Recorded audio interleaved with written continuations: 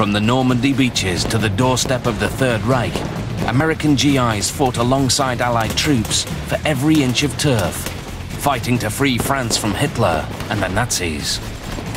These are the shootouts that help free Europe and win the war. Moment by moment and shot by shot, lightning raids and bloody street combat. Shootout, storming France.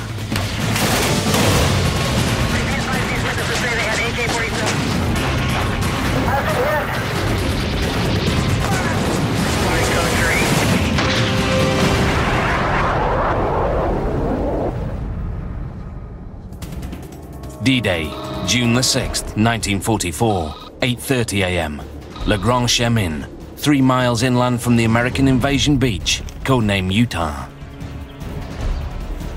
Lieutenant Dick Winters of E Company 506th Parachute Infantry Regiment, 101st Airborne, was called forward to take out a German gun battery that was pulverizing Utah Beach.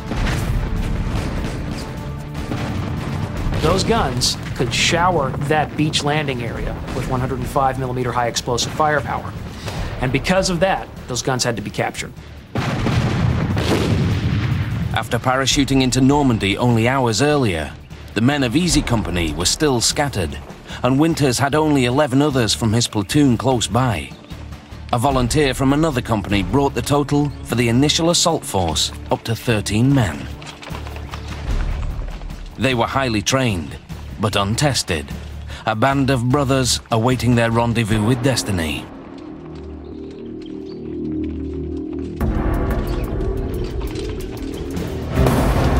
Four huge German 105 howitzers were cut into a hedgerow along an open field, connected by a series of trenches about 400 yards long.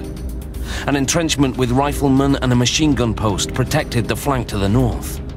Across a field, several hundred yards behind the guns, 3 MG-42 machine guns manned by elite German paratroopers guarded the whole setup.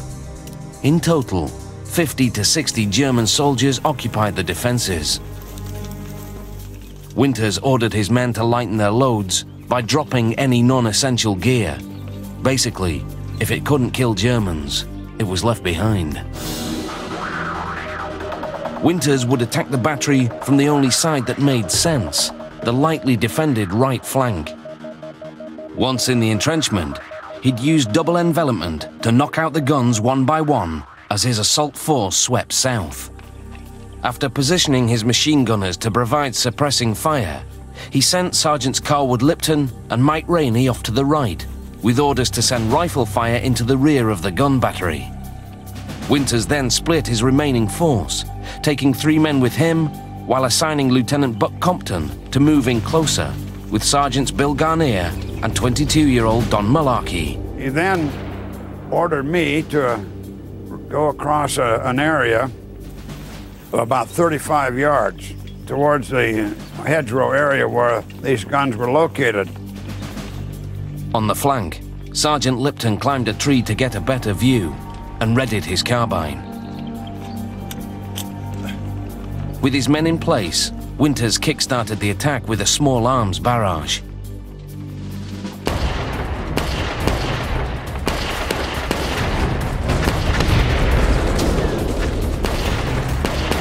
With the German defenders absorbed by the frontal attack, he aimed his folding stock M1A1 carbine and turned the battlefield into his personal shooting gallery.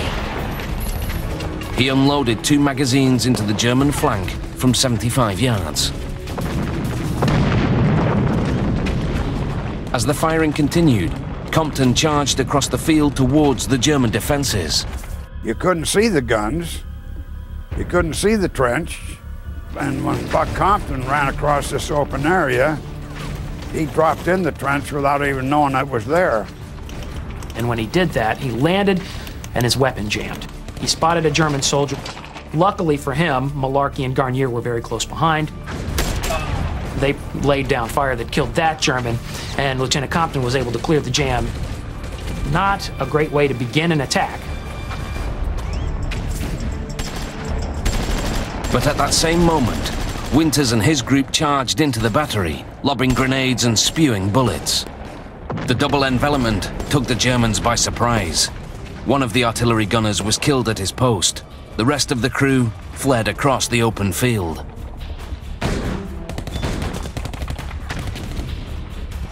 "20 seconds into the attack, and the first gun was in American hands. As the enemy continued to flee, Compton pulled the pin on a Mark II fragmentation grenade. The Germans were initially surprised. The Germans initially didn't know the strength of the force that they were up against, the direction that the assault was coming from. But don't let that fool you. The Germans ultimately put up a very, very fierce fight over these guns. One Nazi gunner hit Private Popeye Wynne in the backside. Then a German grenade dropped into the trench, right between Corporal Joe Toy's legs. And Lieutenant Winters and Lieutenant Compton called out grenade, and Toy was able to flip over to avoid it. The German paratroopers in the far hedgerow spotted Lipton in his tree and zeroed in. With bullets dicing the leaves around him, Lipton jumped down from the branches and ran to safety. Along the northern end of the defense, more Germans retreated across the open field. By turning their back toward the Americans assaulting the guns, the Germans were, of course, basically signing their own death warrant. One by one, the men were cut down.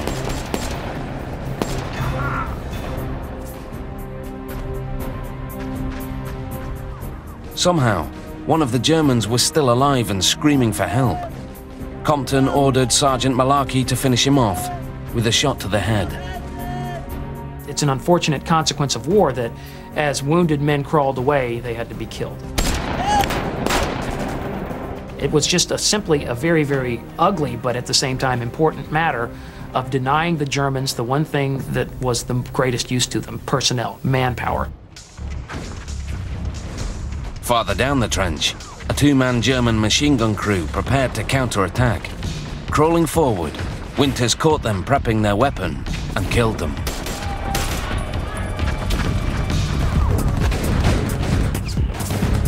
At the same time, an American GI was spotted running across the open field behind the gun battery.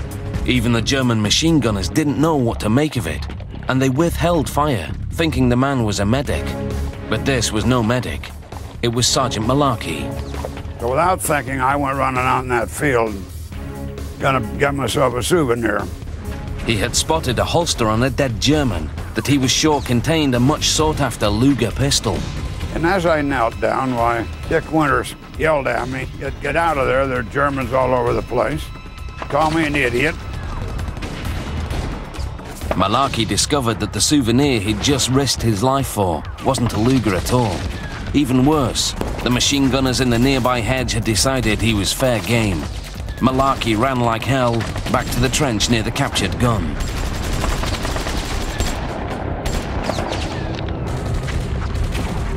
Pinned down next to a dead German, with bullets pinging off the howitzer just above him, this trench could have become his early grave.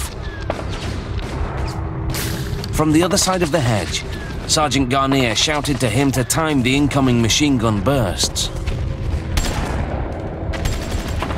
And then he said, the next time you hear a shot coming in, why, jump up and run. I didn't have far to run, I just had to roll over to where he was. And I got out of there without being hit. Winters then led another double envelopment attack against the second gun position. Stunned by the speed and ferocity of the assault, the Nazi artillerymen evacuated down the trench. 2 of the 4 guns were taken. As the Americans started to take prisoners, one sadistic GI whipped out a 1918 trench knife with brass knuckles built into the handle. He hit this prisoner full blast on the side of the face. He had to bust his jaw in 1,000 places. Buck Compton yelled at the guy and said, "What do you mean doing that?" I said, that's a violation of the Geneva Convention. If we get out of here, I'm going to get you court-martialed. According to Malarkey, Compton didn't have a chance to make good his threat. The soldier who had used the brass knuckles was killed in the trenches. The third gun was 50 to 100 yards away.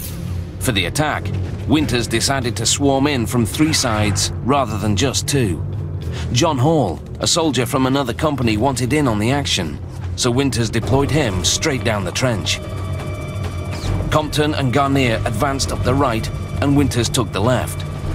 Hall was cut down with a mortal wound as he neared the gun, but the assault raged on. Displaying the reckless bravery that earned him the nickname Wild Bill, Sergeant Garnier mowed down several Nazi artillerymen with his Tommy gun. 6 others surrendered in the face of the onslaught. The gun was captured.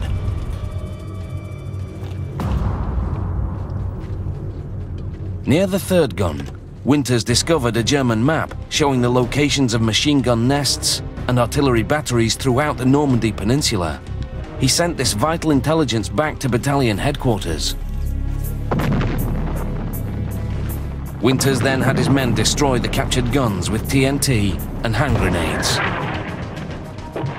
Reinforcements arrived in the form of a 5-man team, led by Lieutenant Ronald Spears of D Company. 2 volunteers from F Company, Len Hicks and Rusty Hook, came too. Hicks and Hook established positions along the hedge fronting the 4th gun. Hook reached up to throw a grenade, unaware of the German machine gun to his rear. It tore into his back and shoulders. He was dead before he hit the ground. Taking revenge, Lieutenant Spears jumped into the trench, his Tommy gun blazing. D-Day, June the 6th, 1944, Le Grand Chemin, France, 11:15 a.m. A dozen men from the 506th Parachute Infantry Regiment had destroyed 3 guns in a 4-gun German battery that was menacing Utah Beach. Only 1 gun was left to be taken. Lieutenant Ronald Spears of D Company jumped into the trench, Tommy gun blazing. The Nazi gun crew was in no mood for dying, and they abandoned their position. All 4 guns had been silenced.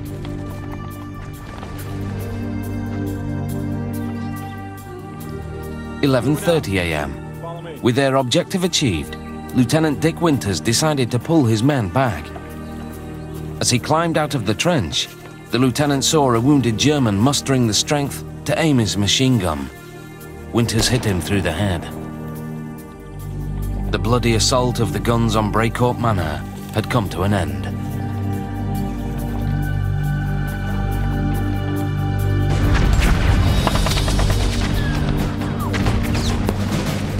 Four men had been lost, 2 wounded. But the guns had been captured, 15 Germans killed and 12 taken prisoner. For Winters, it was a masterful display of leadership. Winters, close with the enemy, engaged them at close quarters and destroyed them. He did exactly what an infantry platoon leader in combat is supposed to do.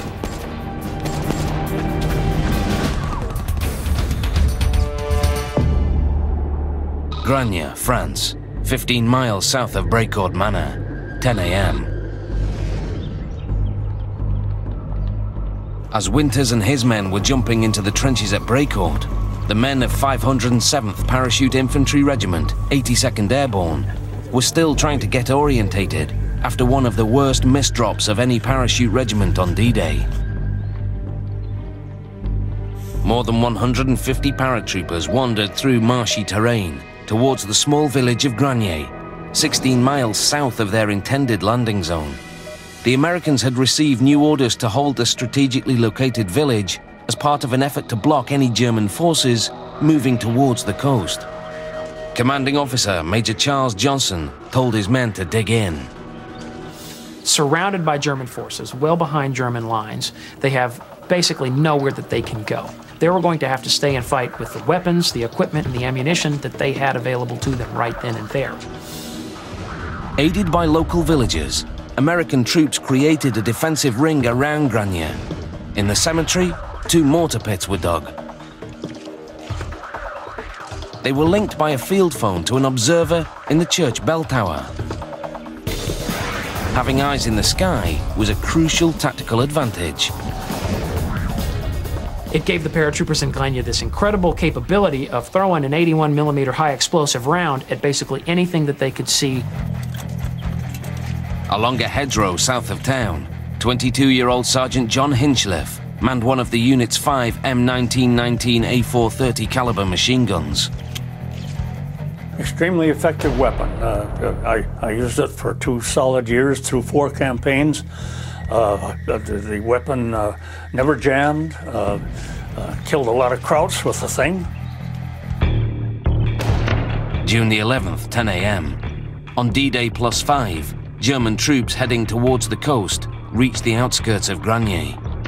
It was Sunday, and Sergeant Hinchliffe was in Grenier's Catholic church for morning mass. 10 minutes approximately into the mass, a townsperson runs into the church and says the Germans are attacking. Run for cover, run for your life. Hinchliffe ran out of the church and jumped into action. It was 150 regular German infantry against more than 160 American paratroopers. To preserve his limited ammunition supply, Hinchliffe avoided firing in long bursts.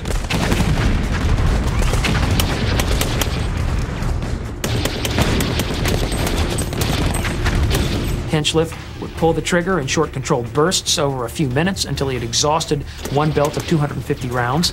Then he'd flip up the top cover of the machine gun, lay another belt down in the weapon, close the top cover, rack the bolt, and continue firing. The Nazi commanders had clearly underestimated the size of the American force. They'd done no preliminary bombardment to soften the target and were advancing over open ground. When people are coming en masse across an open field, all you do is just cut loose of the machine gun. With the machine guns providing interlocking fields of fire and mortars raining down from the cemetery, the attacking Germans couldn't get within 100 yards of the perimeter without being torn to shreds.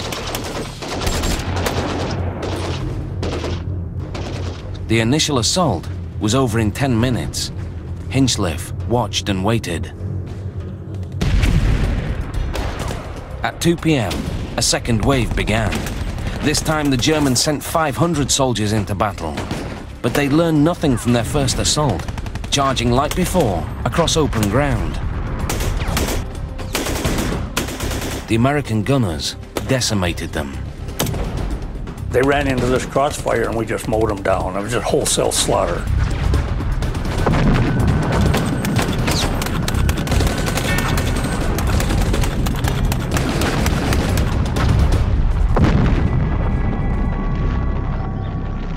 Again, there was a pause in the action.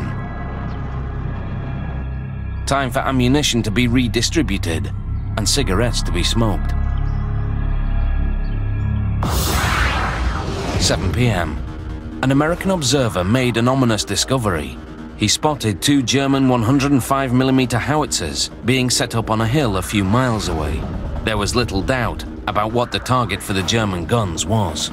The opening round of this bombardment is one 105mm round placed directly in the belfry of the 12th century Roman Catholic Church. The result was that mortar fire, which had been oh so instrumental in fighting off the first attack and then the second attack, it's basically gone. It's of no contribution whatsoever in holding off the weight of this third attack. German artillery pounded the outgunned Americans. The defense of Grenier was beginning to feel like a lost cause, and the American gunners didn't even know the worst of it. The Germans had brought forward 2 whole battalions of elite Waffen-SS Panzer Grenadiers, bringing the total assault force up to 1,500 men. US troops were outnumbered almost 10-1. Well-trained stormtroopers wouldn't make the mistake of running right up the muzzles of the American machine guns. Using the setting sun as a backdrop to blind the Americans, they began their infantry advance. Rather than charge across the open field, the SS troops used the cover of hedgerows to move forward with speed and stealth. Hinchliffe continued to mow down his attackers, but they just kept coming. Suddenly, commanding officer Major Johnson was killed by an artillery round. Elsewhere along the perimeter, the Germans began to overrun the defenses. With ammunition running low, acting commander Captain Leroy Brummett decided it was time to get out. His decision, in order to preserve as many lives as possible, was every man for himself, word circulates, and every man runs for his life. Hinchliffe and his assistant gunner Pat Sullivan headed west from the village in the direction of the marsh. When they stopped to rest, Hinchliffe noticed that Sullivan had left behind their 2 remaining cans of ammunition. I said, Pat, you forgot the ammunition. He said, oh God, and the excitement and everything. Why, he apologized for it. And I said, I'll cover me and I'll run back up and get the ammo. Hinchliffe headed back towards the village, leaving his weapon behind. As he bent down to pick up his ammunition, a German jumped out of the hedgerow 80 yards away and started blasting away. And I gave one look at him and started down the hill. And if you've ever had anybody shooting at you, well, you can imagine you're probably making 20 feet to the jump. Bullets flying around you, kind of think, well, this may be my time. Unarmed, Hinchliffe's ammo run had suddenly turned into a dash from death. June the 11th, 1944, Granier, France, 8 p.m. An assault by 1,500 Nazi stormtroopers had driven a force of roughly 160 Americans from this small village. In a hasty retreat, machine gunner John Hinchliffe's assistant left behind 2 cans of ammunition. Hinchliffe ran back to retrieve the ammo, completely unarmed. A German with an MP40 machine pistol was determined to stop him. With shots hitting all around him, Hinchliffe made a 100-yard dash back to the location where minutes earlier he'd left his assistant gunner, Patrick Sullivan. He'd found Sullivan gone. Sullivan had left and taken the .30 caliber machine gun. Luckily, Sullivan had left behind Hinchliffe's M1 carbine. So, of course, it was a simple matter to grab my carbine and whip it around and take out the crowd. He was running down the hill after me. Alone with just 2 cans of ammunition and his carbine, John Hinchliffe had become an army of one. He decided to make his way around the marsh, out past the village to the north. As I came around the corner, here was my old buddy, Sergeant Charlie Penchard, holding off 2 Germans that were trying to stick him with their bayonets. Apparently every one of them was out of ammunition, and the 2 men had cornered Penchard and were probably about to kill him. Hinchliffe knew what to do. Just bang, bang, took the 2 of them out. Simple as ABC. Naturally, Charlie was pretty happy to see me. As the Nazis overran Granier, Hinchliffe headed out of town. A few minutes down the road, he caught up with Private Sullivan. I don't remember what I said, but I probably jumped on him, and then he said, I expect you to catch up with me, where you've been, and so forth. This was our first combat. There's a lot of anxiety, and he probably wasn't thinking that clearly. He expected me to catch up with him, which I did later on. Not all the Americans were able to retreat safely from Granier. 20 wounded GIs who'd stayed behind suffered a grim fate at the hands of the Germans. They took all our wounded out. They made those that could still do so dig their own grave, then shot them in the head and buried them. We never learned about that until years later. October the 21st, 1944, Vaison, France, 11 p.m. 23 American soldiers were on the move. They had been assigned to the 379th Regimental Combat Scouts, part of the 95th Division of General George S. Patton's 3rd Army. The Scouts' mission was to reconnoiter the village, eliminate any resistance, and if possible, bring back prisoners for interrogation. Intelligence reports suggested that only a couple of dozen Germans were in Vaison, holed up in abandoned houses. We blacked our faces. We covered everything, softened everything down. I had my bayonet taped to my barrel so that it wouldn't make any rattle whatsoever. We went in as silently and inconspicuously as we possibly could. When we went out with that many, we were looking for trouble. I mean, we were going to cause trouble. We were out there to eliminate Germans. After a half-mile walk, the men approached the northwest corner of Vezon's village square. The scouts were divided into pointmen and a heavy weapons support team. The point, armed with rifles and Tommy guns, swept south through the square, checking out the buildings along the west side as they went. The support men stayed in the northwest corner to provide a base of fire for the men ahead. As he watched the point move out, 19-year-old machine gunner Ed Koloji prepared his weapon. We placed the gun at the corner. We put the gun in the cradle. We took off the elevate and traverse mechanism because we wanted the gun to be freewheeling. We were laying on the ground there when all of a sudden a flare went off. With the flare still hanging in the air, the men heard the crackle of a loudspeaker and then what sounded like a pre-recorded voice. That said, "Men of the 95th, we know you are there. Surrender, and we will take wonderful care of you. We do not want to kill you. We want you to surrender. And we have a warm, comfortable place for you with fine food and maybe some beautiful women. We will return you safely to your wife and mother at the end of the war." It was penetrating voice, which just made the hair stand up the back of your neck. The scouts, who thought they'd moved in with complete stealth, realized that the Germans knew what unit they were with, and above all, that they were there. They knew we were there. My mother didn't know where I was. Nobody knew where I was. I didn't know where I was. That was pretty scary. Koloji had an answer to the recorded call for surrender. He squeezed his trigger and sent half a belt of ammunition thundering into the night. As the echo from the machine gun rounds simmered, an eerie quiet fell over the square. Heading south, the point split off into two teams. One, led by Lieutenant Max Lewis, investigated the southwest road. The other, led by 19-year-old Private Jim Thayer, moved east across the southern end of the square, checking out some burnt-out buildings and heading out down the southeast road. Then all of a sudden there was an explosion. I had no idea what was going on. Back in the southwest corner, PFC Bill Knoll had started tossing grenades into suspicious-looking buildings.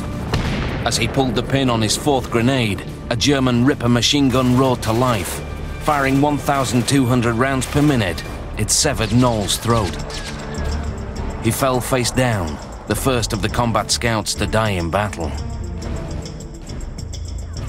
He threw one grenade too many, and I think the German chopped him down to keep from getting another grenade in his lap. With some of the men pinned down by the gunner that killed Knoll, the rest of the point headed back to the northwest corner of the square to regroup. Thayer maneuvered behind the buildings on the west side to try and outflank the machine gun. The Germans shot up another flare that lit up the entire square. And when the flare went out, I saw a light to my left. When I looked to my left, I saw a German soldier looking at his wristwatch with a flashlight that was on for just the split second that I looked. In that split second, I saw there was a squad of men lined up in back of him. It was terribly dark, but you could still make out, to a degree, the silhouettes of the German squad as it was coming in and around the corner from that side. It was do or die time for the combat scouts. Koloji and Jennings took aim and unleashed a hailstorm of bullets. The Americans were about to show these Germans exactly what time it was. Essentially, like shooting fish in a barrel. So I went ahead and fired 3 times, and 3 bodies went down, and he was coming with a machine gun on the other side. I immediately turned the machine gun to the right, pulled the trigger, and sprayed the whole street and took out the whole squad of Germans. The firefight at the north end of the village square had given away Koloji's position, and 2 machine guns opened up on him from buildings to the south. So then the firefight ensued between those 2 machine guns and me. Koloji knocked out both machine guns. With his adrenaline pumping, he held down the trigger and raked the entire square. So I did every door and every window up one side, down the other side, and up this side. The whole square came to life with fire and grenades. Rather than a couple of squads of sleeping Germans, the scouts had rousted an entire Wehrmacht platoon. 22 Americans were shooting it out with 30 to 40 Nazis.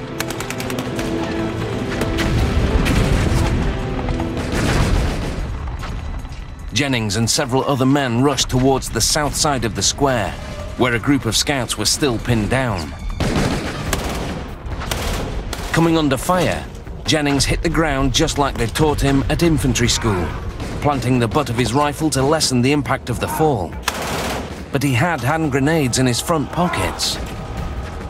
And I came down on those hand grenades and the most god-awful Charlie horses.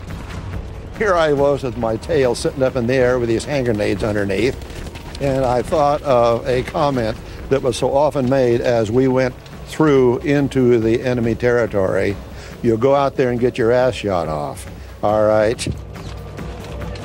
Jennings jumped up, and by running and ducking in and out of doorways, he made it to the southwest corner of the square. Unseen by Jennings, an enemy gunner appeared in the second-story window with an MP40 machine pistol. And suddenly, a tremendous shock.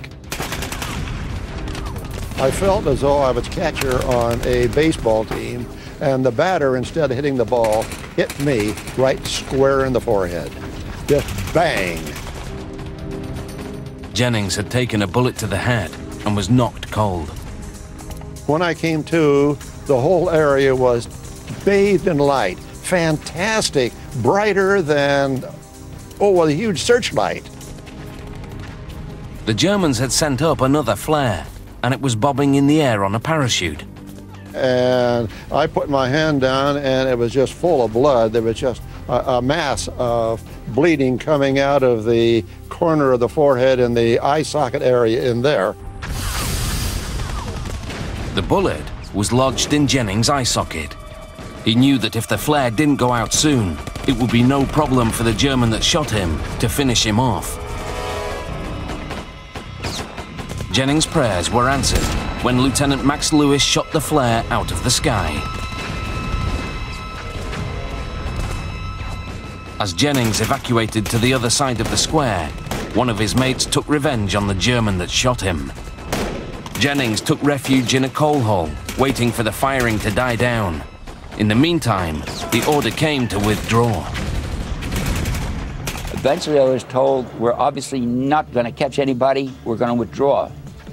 So everybody that was around me withdrew. The scouts headed out of the village, fighting as they went. Fearing he'd be captured if he stayed behind, Jennings climbed out of his hiding place. With a deep breath and a constant prayer, I ran right across that town square just as hard as I could go. There were bullets in front of me, there were bullets behind me, there were bullets through my pants legs, and I made it.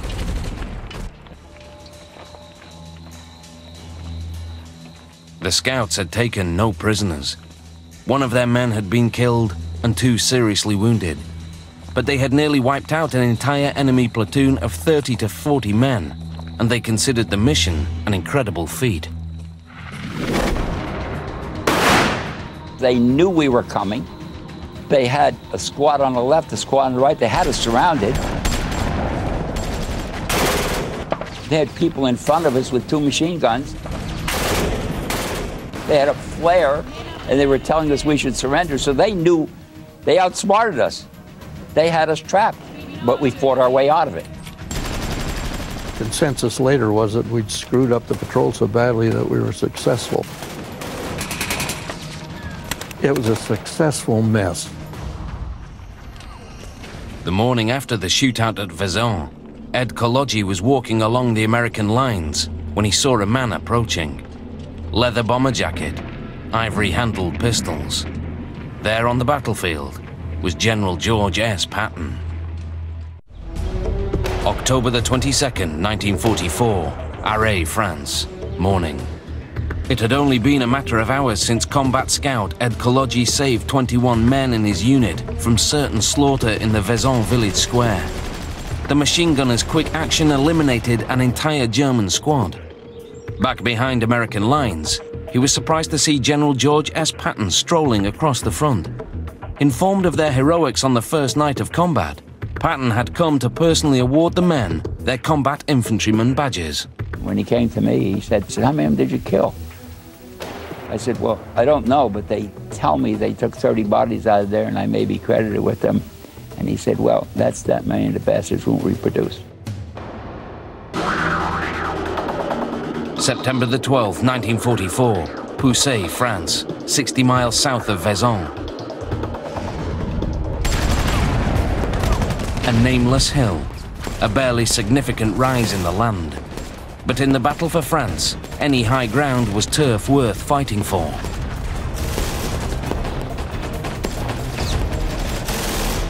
The Germans were fighting a defensive war for the most part at this stage in the game, and when the Germans fought a defensive war, they did so with expert style.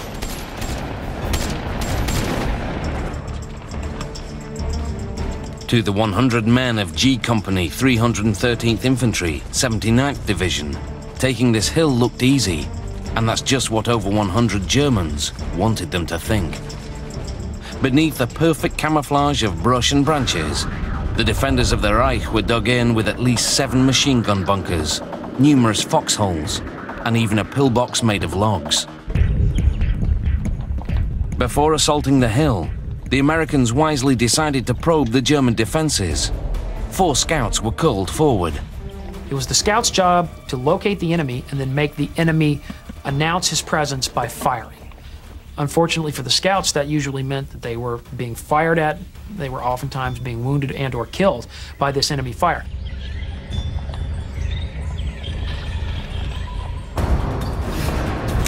The first 2 scouts moved out in tandem. Once they were out 200 yards, a second pair followed. German machine gunners opened up from hidden positions at the edge of the wooded hill, cutting 2 of them down. One took a bullet to the leg, snapping the bone, as another round slammed into his back. He dropped to the ground in agony.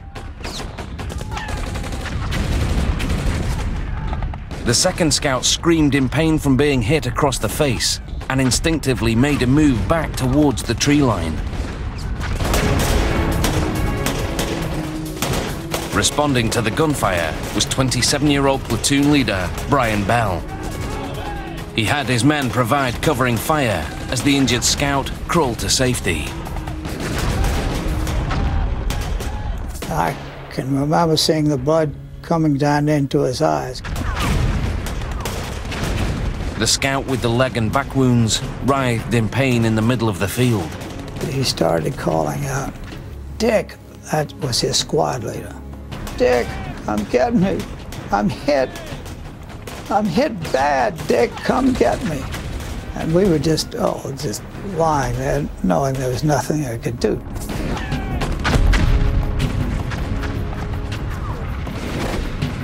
With a couple of the enemy positions identified, preparations were made for the assault. But an observer surveying the hill through his binoculars made a fortunate discovery. The branches being used to camouflage the German positions had dried and yellowed in the sun, clearly revealing all 7 of the machine gun positions and the log pillbox. That observer said to the captain, "If we try to cross there with the machine guns we have now identified, it's going to be slaughter." And the captain agreed with him. Captain Dusty Rhodes informed the men that the attack had been postponed until tomorrow, when heavy artillery and reinforcements could be moved into position, so the men dug in for the night. Dusty says, "Well, we're going to give them hell tomorrow." September the 13th, 9:20 a.m.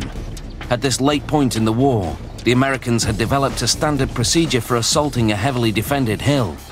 It always began with an extended artillery barrage.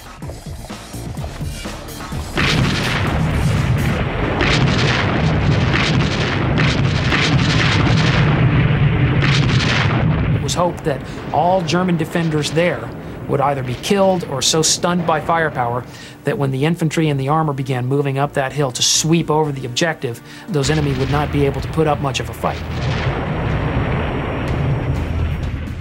At the base of the hill, Lieutenant Bell prepared his men for the attack.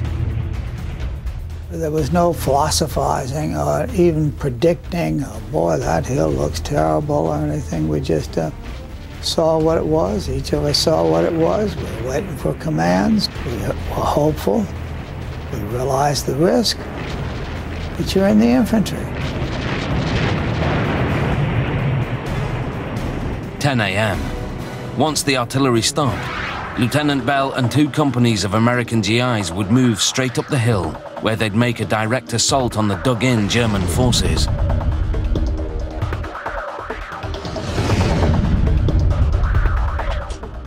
Just before the men moved out, the artillery sent up a barrage of smoke shells, creating a screen in front of the Germans.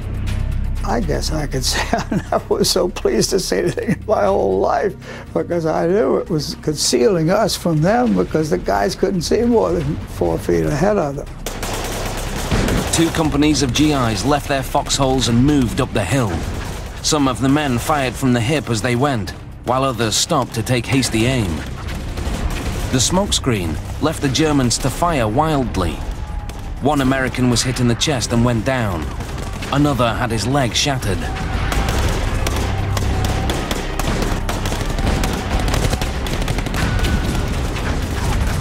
In the surreal, smoky landscape, the Germans were routed. Lieutenant Bell approached a foxhole and saw a German cowering. A GI stepped forward and killed him. As the Americans swept up the hill, they found that the artillery had done its job. Those Germans that hadn't been killed had abandoned the ground to fight another day. In a textbook infantry attack, the nameless hill had been taken. Still, no flags were planted or celebrations planned. No, we didn't celebrate. We had lost friends. For Lieutenant Bell and all the infantrymen of the US Army, it was just another day, another hill, another shootout. The storming of France was one of the most lethal campaigns of the Second World War. And for the infantrymen who fought there, the horrors of brutal combat continue to haunt them. We were overseas fighting. I mean, the enemy was there, and so to speak, you'd go on a killing spree. I mean, you were killing people. And I killed lots of people. And that's something that affects your brain a little bit, I believe. This is the burden of the men who fought to drive back the Nazis. But they realized that the bullets they shot and took helped bring the war to an end. I'm proud because I think I was one of several million people who saved a civilization. And that's good enough.